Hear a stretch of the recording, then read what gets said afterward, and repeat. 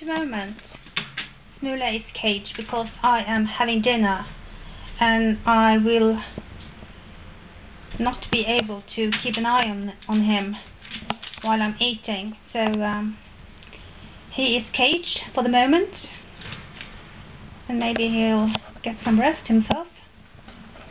But soon after he will be free, released for further exploring of the neighborhood and the woods. You can see from this picture that I have used newspapers in the bottom of the cage as bedding, which I change several times a day to keep the cage neat and clean. Okay, Smule?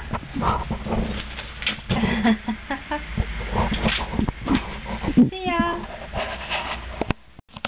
Well, as I said before, I am having dinner, so Smule had to be caged.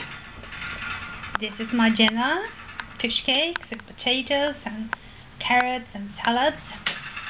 And you know, they say sharing is caring. So I will take this little piece of fish cake. It contains some salt, but Smule,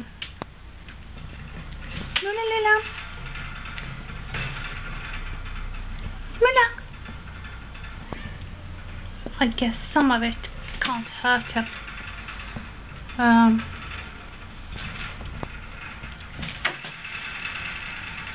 The way he's behaving now is because he wants to come out.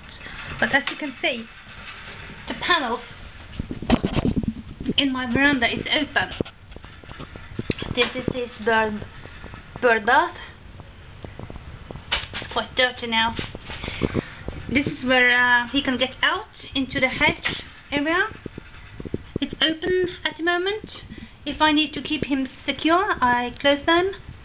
And when I shut the door to the living room, he can be all by himself on the space,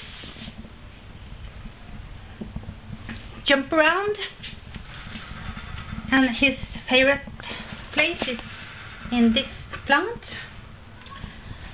But at the moment I have done a bit cleaning because it was needed.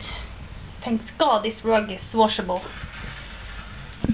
And this is the outdoor area, as you can see. The woods, a small wood at least.